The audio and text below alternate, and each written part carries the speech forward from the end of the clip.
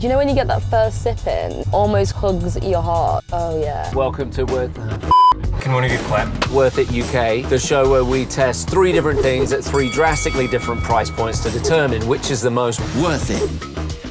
I'm Rich. I'm Ada. Tea connoisseur. Self-professed. This week, the drink of the UK, more important than water. Pretty much currency. Tea. Have about 20 cups a day, have to. Wait, is that genuine? Like 20? A day without tea means I haven't left my bed. It's a bleak day. Yeah.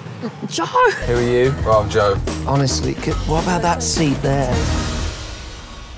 First stop, Cabman Shelter. Basically, fantastic spots to get tea for cab drivers. You don't have to be a cab driver. Can't be an Uber driver, put it that way. They came in around 1800s. A lot of the time, taxi drivers would take a break but go into pubs. These things were built as a sort of rest stop, didn't serve alcohol. So they were drunk driving horses? Yeah. My name is Tracy Edwards.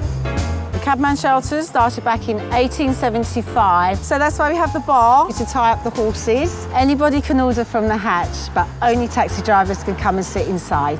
In my process, you just got to have boiling water, fresh tea bag, and just make individual tea for everybody. I'm very proud of my 70p cup of tea. Can I have the Arsenal mug, please? That actually belongs to Keith. These are specific mugs owned by people? Yeah, these are. The West Ham one is my delivery man. So there's some builder at the window called Spider. Tattoos everywhere. And he bought this Crystal Palace one, so good on Spider. Good on, Spider. Yeah. What would happen if Keith saw me drinking out of his Arsenal mug? Don't mess with Keith. So today, you two are just going to have a standard cup of tea for 70p from me. Tracy was incredibly kind and offered us a seat in the shelter. Unfortunately, our sound man broke the rules. What's this all we're put about it? He's been ejected. Disgraced himself a little bit. But you know what? I quite like this setting. Well, this is a nice Instagram wall. All I need is my horse tied up here. Yeah. Cheers. Ready? Beautiful cup of standard English breakfast tea. Doesn't get better than that. Tracy knows what she's doing. She's done, like, the perfect mix, hasn't she? For the first cup of the day, this is everything I need. There's not really a science to it. It's more like second nature, isn't it? Yeah, it's a feeling for her. If you think about the amount of tea that this shelter's churned out. I think may get my vote. And the price. 17p. Anything that has a P after it is a bargain these days, right? Yeah. Even a bottle of water is like at least £1. It's like a joke. Oh, I find that every time I have a tea, it ends with a P. Just go over there. Do you have a fact? What sort of fact? Oh, a tea fact. Tea fact. Tea facts. Tea bags were invented in 1908. No. Yeah, Thomas Sullivan, an American. That's true. Yeah. Okay. Joe, where did you get these facts? Wikipedia. No, see that. We're off to Timber Yard in Soho. It prides itself on the reverse osmosis it uses with its water. I don't know what that means, but it sounds very impressive, really. It's interesting you said water. Tea is the second most popular drink in the world after water. But I never drink it after water. Joe, get out of the cab. We're at Timber Yard in the heart of Soho. My name's Darren. Well, we're specialty tea and coffee, so we wanted to make sure it was really high quality. We've sourced some amazing teas. The basis of our blend is a Kenyan, and then we have a Rwandan. It's more aromatic and it kind of lifts the Kenyan a little, so it balances it off. The final single origin tea in there is a Yunnan from China, which has a natural smokiness, a little bit hot cross bun-like. So a blend is like a tea cocktail. We use a reverse osmosis system to filter our water, creates the right balance of minerals for a really beautiful tea. The service itself is a bit of theatre. We measure 5 grams of tea leaves. That's brewed with water at 93 degrees, it's quite specific, and then left to sit with a digital timer, and we set it for 5 minutes. It seems a long time to a lot of people, but this is specialty tea. It takes that little bit longer to brew really well. It's a different process, a good 5 minutes for a really lovely, intense cup. A pot of our English breakfast tea is £3.90. All right, so we have 4.5 minutes. Joe, have you got a joke for us? You know there are only 2 main types of tea, uppercase and lowercase. I mean, it was so bad that it's funny.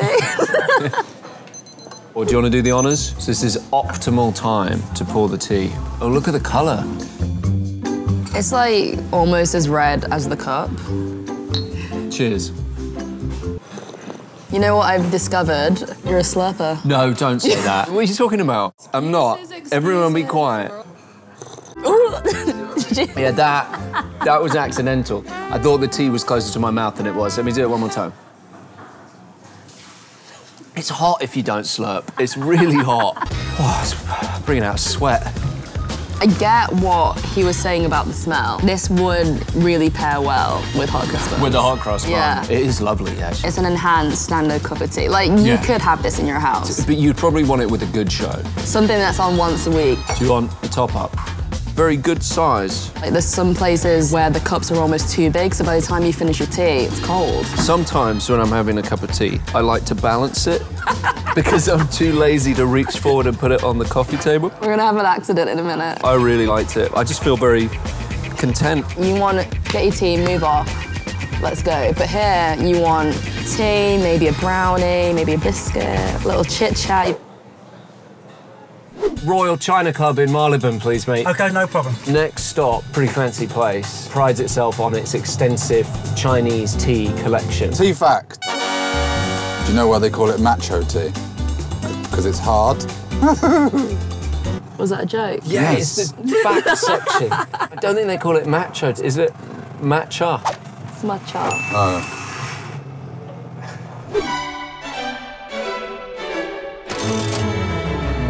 I am Jason Chen, PR manager of the Royal China Group UK. We don't add milk to the tea or sugar. We make it plain. It's good for your health, cleansing. There are different kinds of tea. There's the air, the humidity, the weather, the soil. The tea we're tasting today are one of the most expensive, Dai Hong Po. 50 years old, the flavor is like the wine, the vintage tea. We can only use a special pot, only brew for Tai Hong Po. Otherwise, you ruin the clay. But then serve into different jar. It means the tea leaf doesn't get, too much flavor out of it. The first fill, pour it out, clean the extra tea leaves, and then on the second filling to start drinking. There's so different kind of tea. I cannot find some kind of words in English. Is there anything in Chinese you would say? 香醇 is the feeling rather than just the taste from the tongue. So it's an experience. Yeah. Sell it to the customer, £80 a pot. The most expensive tea we will probably ever taste in our life. Are you gonna shot it? Absolutely not. It's all shrouded in mystery. I don't really know what these tea leaves have seen, exactly where they've come from. I love how delicate it is. I would buy an incense candle with this. I was just thinking that thing. It is exactly like incense. You'd want this smell when you're having a massage. We do this? Are we doing this? Yeah. Cheers. That's a lot lighter than I expected. I think it's quite earthy. It tastes like this kind of golden, I can't find the right words to describe the taste of it. I don't know the words. Tea, just tastes like tea. Yeah. You know when you have wood smoked fish, and the smell you get from that is basically the taste that you get in this. Wood. We've said that, another one. Oak.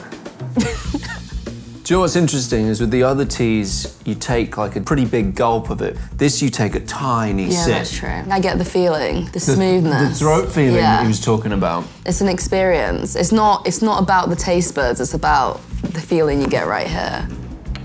Andrew, you're the pro. Tell us what flavors we're tasting in this.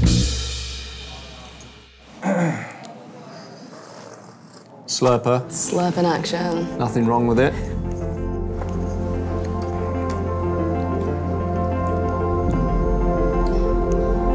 It really dries out your mouth.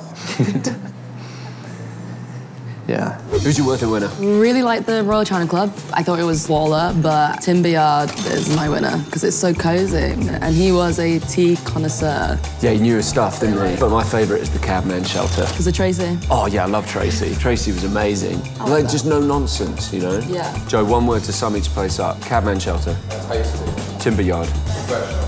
Royal China Club. Posh. Sums up. Tasty. Professional. Who told you were tasty? Can I be something other than posh?